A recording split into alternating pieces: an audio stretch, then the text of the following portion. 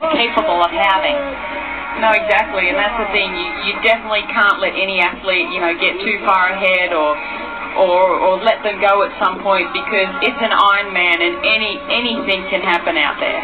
All right, and we're trying to take a look at our athlete that's just crossed the finish line, but he has marked his number.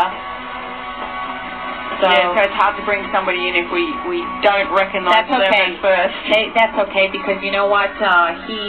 Mike Riley will call. Mike Riley will call. Okay, we now have. Oh no! Oh, shame.